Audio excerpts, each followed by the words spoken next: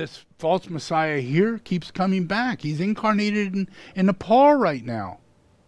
This guy who used to be 1666, he's in Nepal.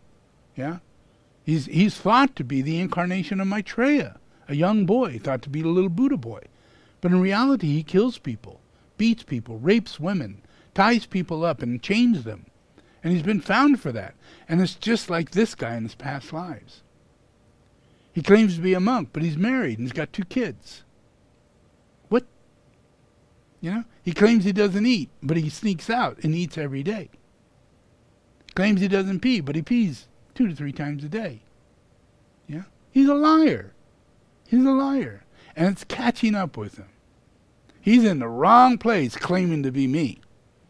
He's in the wrong place. He went to the wrong house to claim to be Buddha Maitreya. Because everybody loves me in Nepal.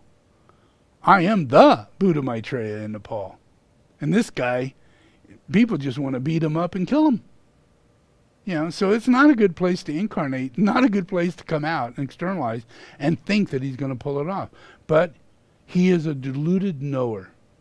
That's what a false prophet is.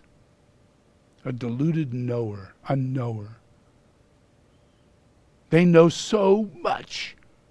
They get you to believe in them that they're the knower. Yeah. And then they changed the Bible, and they changed, just like this guy. He added 7 new Buddhas. He eliminated previous history of Buddha.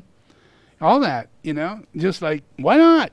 You know, he's a liar, you know, and you're not going to figure it out because he's the only enlightened one. You know, he's a knower, and you're not a knower. So he's Buddha. Yeah, that's how it works.